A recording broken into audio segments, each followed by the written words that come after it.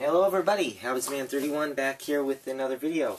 And this video I'm going to be just going over some of the pieces of my collection that I don't think I ever really showed because I didn't really have it in my room. I had it downstairs in a box.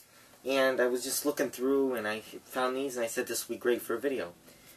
These are the WWF 1980s figures, the LJN style wrestling superstars. They are really nice and very hard to find in packaging, mint condition, extremely cheap, very hard. But these are some of the open ones. I have 5 open ones and 1 in the box. So let me show you. I'll show you my favorite last. Let me show you one I have in the box. This is Hillbilly Jim, 1985. Great figure. Great figure. Anyway, extremely happy to have this in my collection. I've only had it for maybe a few months now, maybe 3 or 4 months. It's really nice, and if I ever get to meet Hillbilly Jim, this is getting signed. And let's get on. I'll show you my favorite last. Well, we have a Hulk Hogan. Really good condition for ones you can find on eBay. I've had these. Someone gave them to me a long time ago.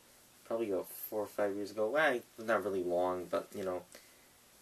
Hulk Hogan. I'm not sure if that one came with a belt or not. We have Greg Valentine. Another good one. Great condition. No really paint chips, just around the tights. A little bit around the tights. And these are very bendable. This is where the Classics LJN, which I have Mankind here, were designed off of.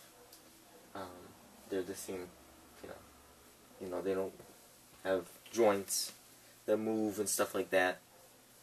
So Greg Valentine. We have Mr. Wonderful, Paul Orndorff. You know, kind of flexing there. Nice figure again. Not too much. Not too many paint marks. No paint chips on this one. Giro Santana. El Matador. I'm thinking this is from a different series or wave, whatever you want to call it, because it's a bit smaller. Just by like how thick the leg is. And they're really not put to scale. The boots are different. It's got a little more detail in the boots. Like a pro. Yep, there it is. I guess I should have looked at the year on them. 86, 85. So this has got to be the second one. And my favorite, and in great condition for an out-of-box LJN, Macho Man Randy Savage. Really nice. Really nice. Not in bad condition. So I thought I'd just show you these. You know, maybe if I can get them real cheap, I'd probably get one. Some more. The Bret Hart one's nice. You know.